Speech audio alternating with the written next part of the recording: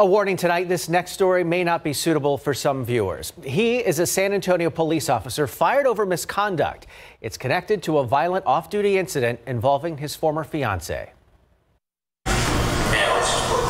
Is it really? Her nose is broken. She's got big freaking purple marks on the side of her neck where his fingers were. Now, a year later, Officer Justin Ayers may get his job back. As Dylan Collier reports tonight, his arbitration played out as a new study from the University of Chicago Law School finds that law enforcement departments given the right to unionize saw a sharp increase in violent incidents by officers. It's tonight's Defenders investigation. IA 2018-0416, where the respondent officer is Officer Justin Ayers. This internal affairs video recorded last summer is not what you would call routine. San Antonio police officer Justin Ayers is in the gray shirt, and his defense attorney is to his left, dressed like he's about to board a flight to Hawaii. But this is far from a vacation for anyone involved.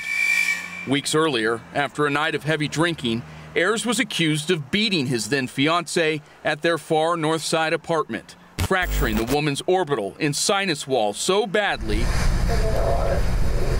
she underwent reconstructive surgery on her face. But watching Ayers' account of what happened only would lead you to believe that he was the victim, that despite the woman's serious visible injuries, she attacked him with a large rock as he tried to get away. After the district attorney's office last fall declined to indict Ayers, he moved a step closer to winning back his job, exercising his union-backed right to take his case before a third-party arbitrator. If the punishment goes down, you expect the misconduct to go up. John Rappaport, an assistant professor of law, is part of a team at the University of Chicago Law School that studied the impact of labor unions on law enforcement misconduct. The conclusion of their research, alarming. The group looked at 20 years of law enforcement misconduct violations in Florida. Why there? Because until 2003, in this state Supreme Court ruling, deputies could not unionize. The University of Chicago team found in the years after the ruling, violent incidents among sheriff's offices in Florida increased 40%.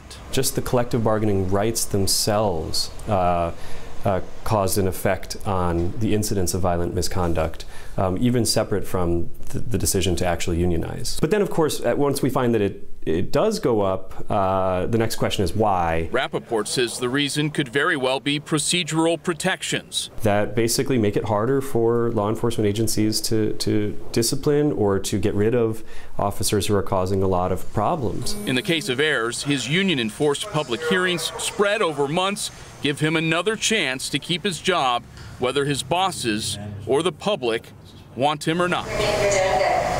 You're doing a good job. It's almost done. For the Defenders, Dylan Collier, KSAT 12 News. No final decision has been made on whether Ayers will return to the department.